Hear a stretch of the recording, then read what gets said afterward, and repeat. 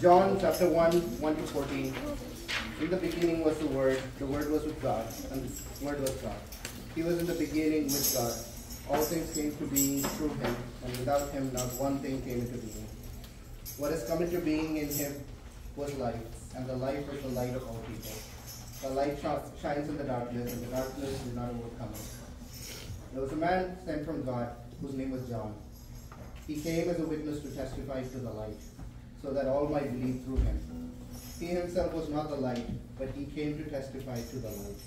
The true light, which enlightens everyone, was coming into the world. He was in the world, and the world came into being through him, yet the world did not know him. He came to what was his own, and his own people did not accept him.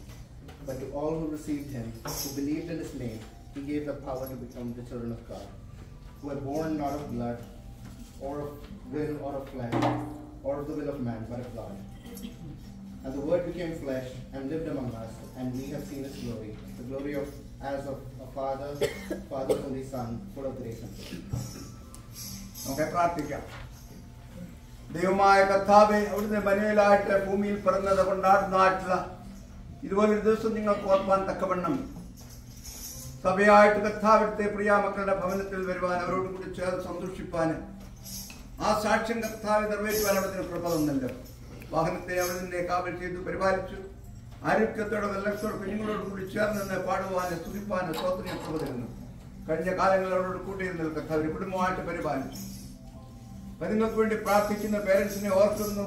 അവരുടെ പ്രിയപ്പെട്ടവരെല്ലാം അവിടുത്തെ കടലിലേക്ക് തരുന്ന കർത്താവ് ഇപ്പോൾ കൂടിയിരിക്കുന്ന ഓരോ മക്കളെയും പേര് വരായിട്ട് വ്യക്തികളായിട്ട് അവിടുത്തെ കരങ്ങളിലേക്ക് ചേർത്ത് കൃപയിൽ പൊതിഞ്ഞുകൊള്ളണം. അടുത്തായിട്ട് പോകുന്ന ഭവനത്തിൽ അവിടുത്തെ ദിവസാന്നിധ്യം നിർത്തിക്കൊള്ളണം. യാത്ര അവിടുത്തെ ദിവസാന്നിധ്യം ഉണ്ടല്ലോ പിതാവ്. അവിടുത്തെ കൃപകൾ അവിടുത്തെ കല്ലിൽ ഞങ്ങളെ ആക്കിയതെല്ലാം ഓർപ്പാനും ആത്മീയം ഭൗതികവും സാമ്പത്തിക നന്മകളെല്ലാം അനുഭവിച്ച് നന്ദിയുള്ളവരായിട്ട് സ്തുതി സ്വാതന്ത്ര്യം കൽപ്പിച്ച് കുഞ്ഞുങ്ങൾ കർത്താവെ അവിടുത്തെ പാതിൽ അവരെ പഠിപ്പിപ്പാൻ തക്കവണ്ണം ബുദ്ധി ജ്ഞാനത്താലൊക്കെ നിറച്ചുകൊള്ളണമെന്ന് പ്രാർത്ഥിക്കുന്നു. കുറ്റങ്ങളെ കുറവൊക്കെ ക്ഷമിക്കണമേ, മാനം മൊത്തം എടുത്താട്ടെ. യേശു വിശ്വാസം ഞങ്ങളുടെ പ്രാർത്ഥന കേൾക്കണമേ.